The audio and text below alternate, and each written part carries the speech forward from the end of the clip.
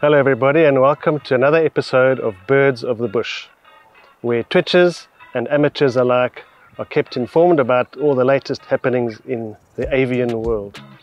Today we're going to talk about storks. And no, I'm not talking about the storks that bring the babies. We're looking at the storks of South Africa, none of which actually carry infants in a pouch below their beaks. We have 8 species of stork in South Africa. One of them is a migrant, a non-breeding migrant from Europe, that is the white stork. Typically occurs in small to medium-sized flocks in the grasslands. Another non-breeding stork we get here is the Abdom stork, which doesn't breed in South Africa, it breeds further north in Africa.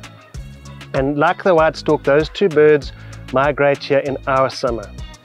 Of our resident storks, we have the saddle-billed, which occurs along rivers and is unfortunately classified as endangered due to habitat loss and pollution of our rivers.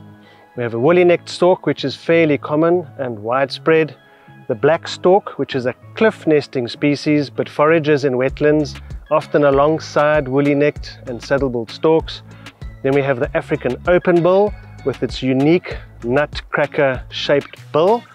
Now, this bird is fairly widespread in the more tropical parts, so the northern and eastern parts of South Africa, where they use that unique bill to crack open freshwater mussels and snails. They also do breed in South Africa, especially up in Zululand and in the Makuleke concession. The yellow-billed stork, this bird was formerly only known to breed in one locality in South Africa, which is at Nsumupan in the Mkuzi Game Reserve in Zululand. However, we have been monitoring nesting pairs within the Makuleke on the Limpopo floodplain and Levubu floodplain pans. So this bird does occur as a breeding species outside of Zululand, but is still classified as endangered, also because of such a few known nesting colonies and of course destruction of their wetland habitats. And lastly, the marabou stork, which is the largest of our storks, is a resident species in South Africa, which means you can see it every single day of the year. However, there are no regular nesting sites for this bird within the country. But large numbers do breed in adjacent Mozambique, in some of the parks there. To see marabous, you also do have to come to northern South Africa or far eastern, northeastern corner of Zululand.